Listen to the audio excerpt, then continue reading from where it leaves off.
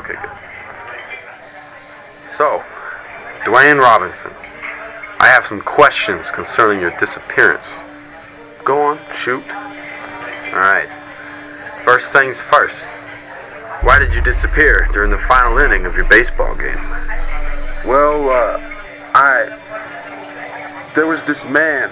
He came up to me and asked for a favor. Hey, can I take your plates? Oh, yes, please. Okay. I'll have to check out in a little bit. Okay. Continue.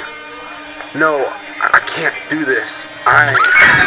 Robinson, get down!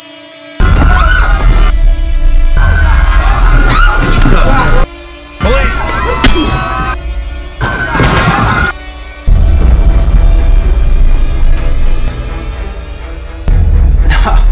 Good evening, boys. You know, one of these times you're gonna apologize for interrupting my dinner. Mr. Pinheiro, you are under arrest. Well, what have I been accused of? You've been charged with the murder of Vincent Marcosa. A recording was taken at the time of the incident with your name written all over it. Vince, I've been framed! Marcosa was a good friend of mine. Why would I kill my own man, huh? Just shut up, will you? People are dropping like flies around here. First the murder of Marcosa, then the jailing of Pinheiro, and now the suicide of Robinson? Sure paints a target on your chest. Listen, don't take this personal. You got a lot on your plate. I can respect that.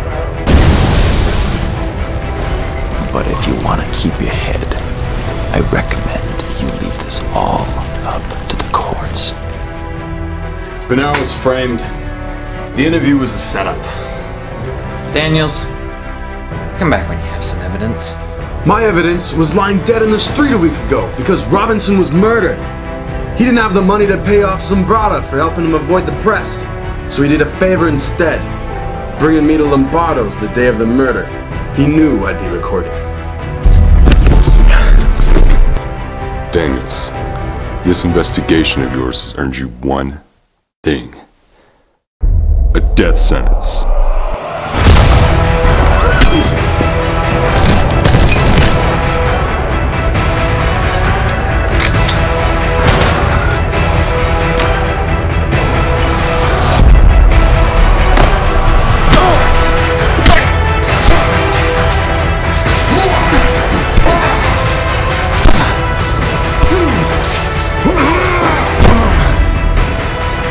I have a message from Eddie Pinheiro. Justice is blind.